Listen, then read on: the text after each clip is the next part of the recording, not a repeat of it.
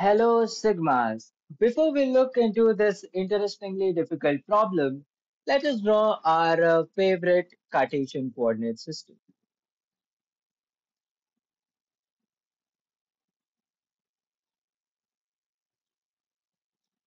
Right. So in this problem, it is given that the very famous basketball player, Mike Jordan, is located at the origin of the coordinate system. And in his entire life, he has been playing basketball, right? But today, he has been given a very difficult task. He has been playing basketball, but the hoop of the basketball was always stationary. But today, the hoop is no more stationary. It is located on a cart. So there is a cart, and this is the basketball hoop,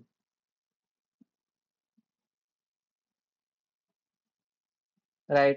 And the hoop is located on the cart, right? And now this so at t equal to 0, Michael is given the task that as soon as the stopwatch starts, that is at t equal to 0, he has to throw the basketball from the origin. And the cart is going to start with an acceleration of 1.5 meters per second square. And the task which Mike is given is that he has the basketball should cross the hoop. This basketball is located at a height of 1.25 meters. And initially, at time t equal to 0, it is at a distance of 3 meters from Mike. And this is me, the physicist, who has given Mike the task. And to my surprise, Mike was able to throw the basketball into the hoop. And I was left wondering how he did that. But as a physics student, I wanted to calculate how he did that. So I decided to calculate the initial velocity with which Mike had thrown the ball. And while the basketball had crossed the hoop, let's say it has moved this much distance, right? So it has moved the distance. Okay.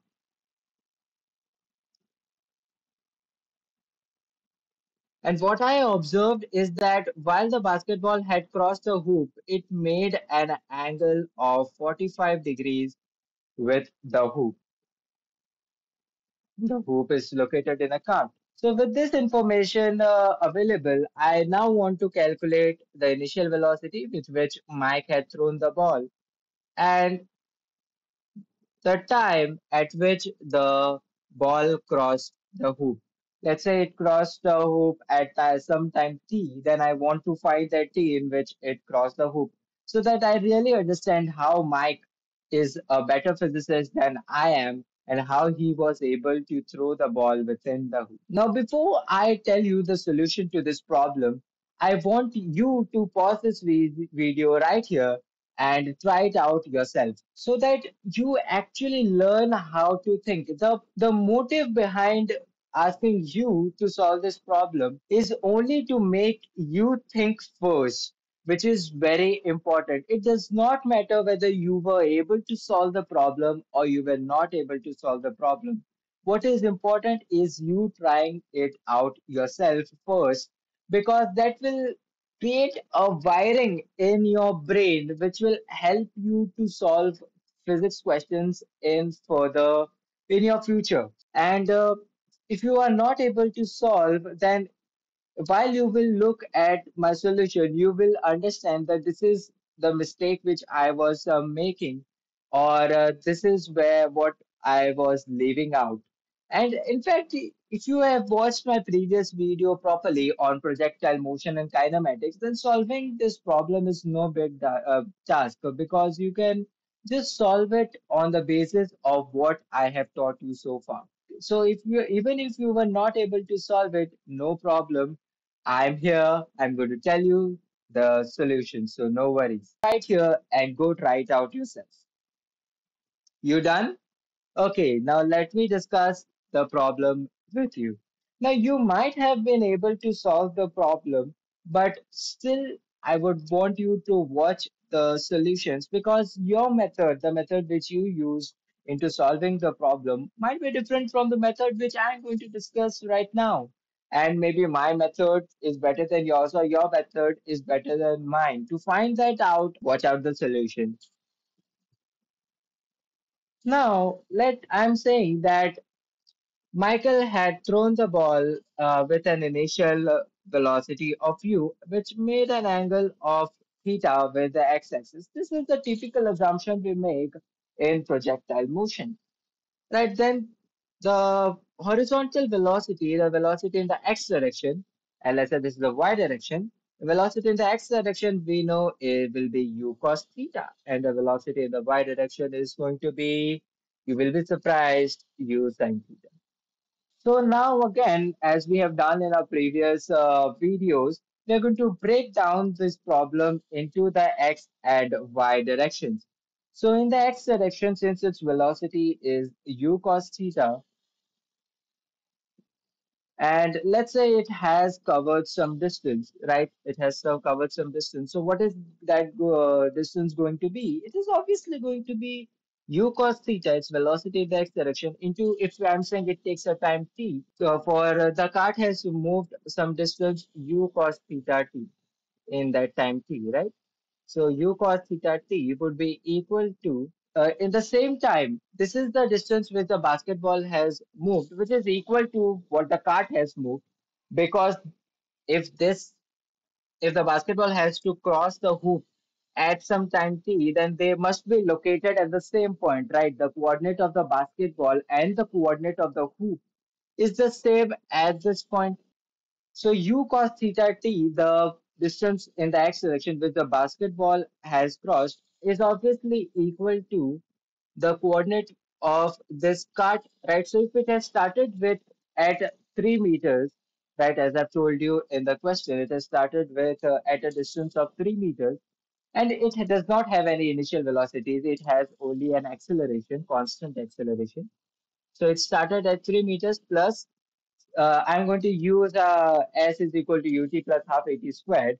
Actually, x is equal to x naught plus ut plus half at squared, as I've explained in the previous video. Since it didn't start at the origin, it started at 3 meters, right? So it will give 3 plus half into its acceleration, as I told you, 1.5 meters per second square. So 1.5 into at time t, it has covered this much distance, right? T squared. So here I've used s is equal to ut plus half at squared, or x is equal to x naught, which is the initial distance, plus ut plus half at squared. But since u was 0 of the cart, we get this equation. So we get u cos theta would be equal to 3 by t plus 1.5 divided by 2 t. Right? I just divided this t over here in this direction. Right? And next, we are going to analyze the motion of this basketball and the hoop in the y direction. So again, as I told you, at this point, the x and y coordinates of both have to be the same. Only then they will cross the hoop, which makes sense. If we had the coordinate system, right, then the coordinate of this point, y coordinate, and the x coordinate of this point will be the same for the basketball and the hoop, right? So now we are going to satisfy the second condition that the y coordinate is also the same. So if it had a velocity u sine theta, but remember in the y direction there is also an acceleration. What is that? Nothing but gravity. So we are going to get u sine theta t minus half gt square. This is for the basketball in the y direction, right? So it has the acceleration. So now it will become u sine theta t minus half gt square. Here there was no acceleration. That's why we only got u cos theta. Would be equal to the y coordinate of the hoop. Now, since it is moving only in the horizontal direction, as I told you, this hoop is moving only in the horizontal direction, its vertical distance, that means this height, is obviously going to remain 1.25 meters throughout its motion, right? So we know that the y coordinate of this point is 1.25 meters. So this is going to be equal to 1.25 meters. So I'm going to get u sine theta t is will be equal to 1.25 plus half gt square, and u sine theta would be equal to 1.25 divided by t plus half gt. Let me call this equation 1, and let me call this equation 2. Now, as I had told you that I observed that while it crossed the hoop, it made an angle of 45 degrees with the x-axis. That means if I break down, let's say this had a velocity v, right? While it crossed the hoop, the basketball had a velocity v. Then I can break it down into its two component in the x and y direction.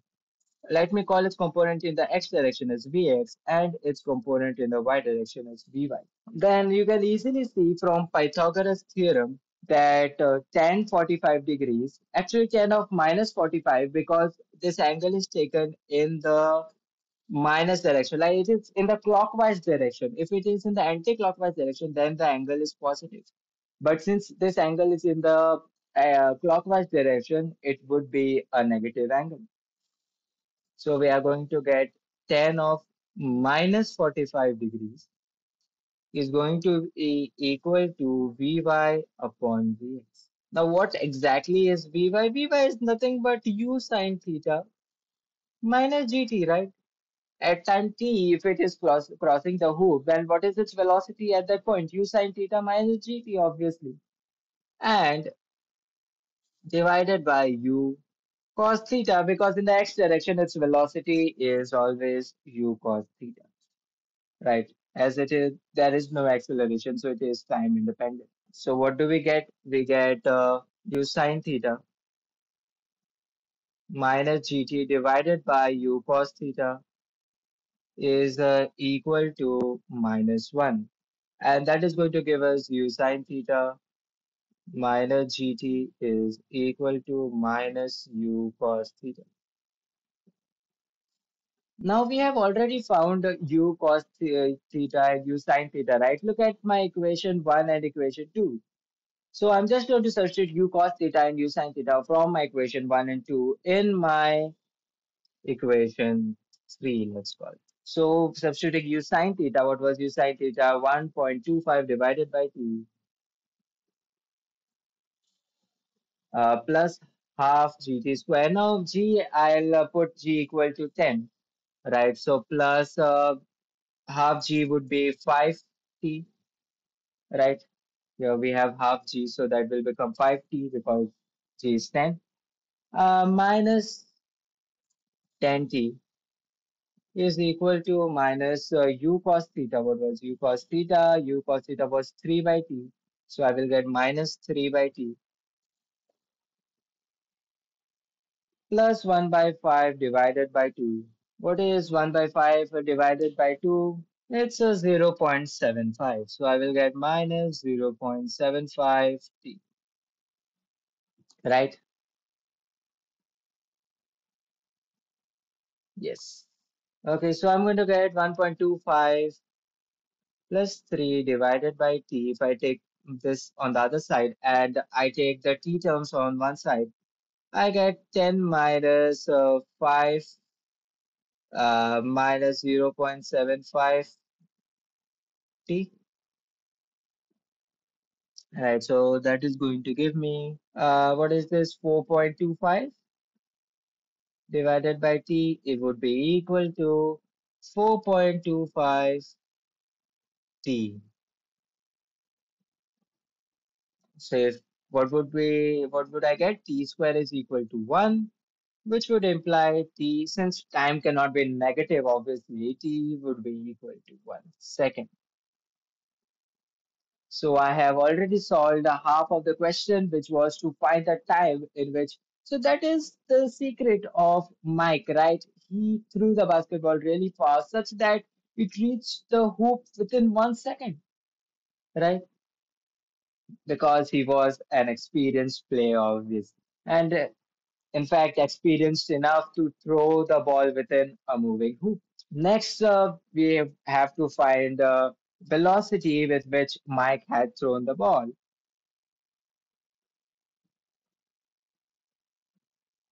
So you can easily see that if I substitute t equal to 1 in my equation 1 and equation 2, I will get u cos theta. U cos theta would be equal to 3 by t, right? So 3. And what was it? It is 3 by t plus 0.75 into t, so 0.75. So 3 plus 0.75, which would be equal to 3.75. And if I substitute in the same manner t in my second equation or to use sine theta, I will get 1.25, 1.25 plus 5 into plus 5. Yeah. 5 into 1, which is 5. So that will give me 6.25.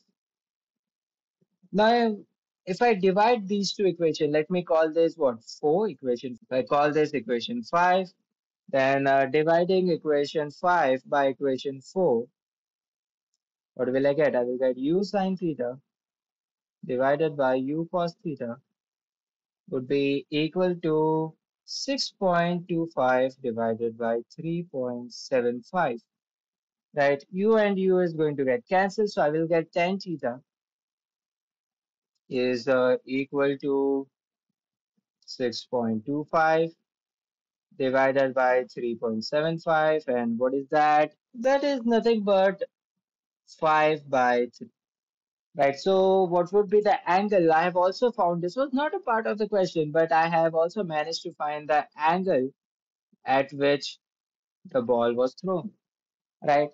And another thing which I can do is now squaring and adding equation 5 and equation 4. I will get u square sine square theta plus u square cos square theta would be equal to what? What was the square of 6.25? So what's the square of 6.25, huh? It's approximately 39.1. And what is the square of what was the next number? 3.75. What's the square of 3.75? That is nothing but approximately 14.1. So we get here u square will come common and we'll get sine square theta plus cos square theta is equal to 39.1 plus 14.1, right? So 39 plus 14 would give it's approximately 53.2. And what is sine square theta plus cos square theta? It's the one, right? We all know that. So u squared is approximately 53.2. And u would be the square root of 53.2, which is 7.29 meters per second. So that completes our problem, right? We have found the initial velocity, and in addition, we have also found the angle of projection. We have found the time, and this shows that 7.29 meters is a pretty high velocity, right? So Mike had thrown the ball with a very high velocity and high accuracy at the perfect angle, such that it crossed the hoop at the right time, right? What was the time we found? 1 second, right? So Mike was a pretty experienced player, and I hope this is the answer which you had found while you were trying to solve the problem. So this was the very interesting problem of Michael Jordan, the very famous basketball player, trying to throw the ball within the moving hoop. I hope you enjoyed the video, and if to motivate me to create more such fun videos and explain such fun problems, do hit the subscribe button and do not forget to like the video. I will see you in the next very difficult problem of kinematics. Thank you for watching.